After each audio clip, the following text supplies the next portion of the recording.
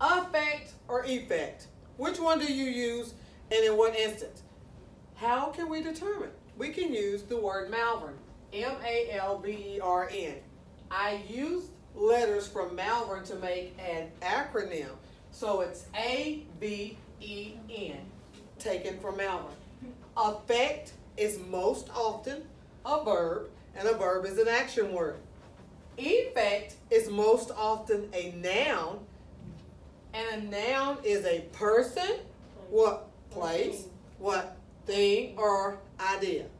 So, if you are struggling with which one to use, find out in the sentence, is it serving as a verb or is it serving as a noun? For instance, you affect something to get an effect. You affect something to get an effect. Watch, I'm going to show you an effect. Effect is the ending product. For instance, look.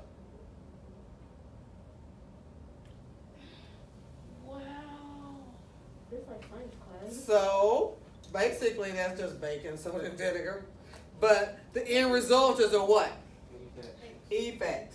Effect is when a change is brought about, right? Okay, so there's always one little person or one little thing that makes an exception to the rule.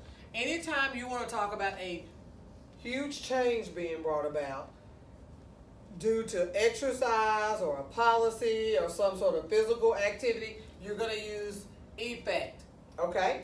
I think the best way for us to figure out if ones we're using them correctly is just to go over them on a worksheet. So if we look at the worksheet, number one, the blank of the preacher's words on the young boy's body was astounding. Is it effect or affect? Which one? Which one? Effect. Effect. So why do we know if it's effect? Because what? It's the end result of the word.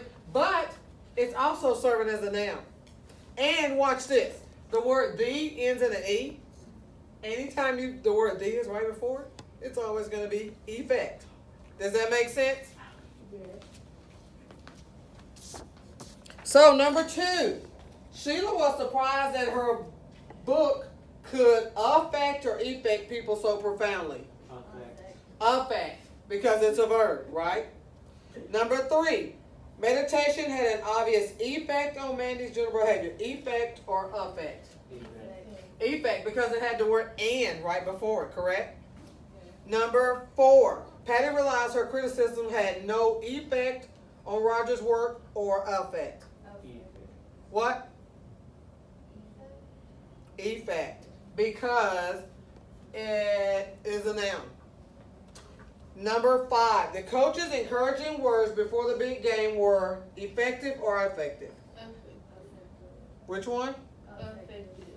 Effective would make it be a verb. Effective.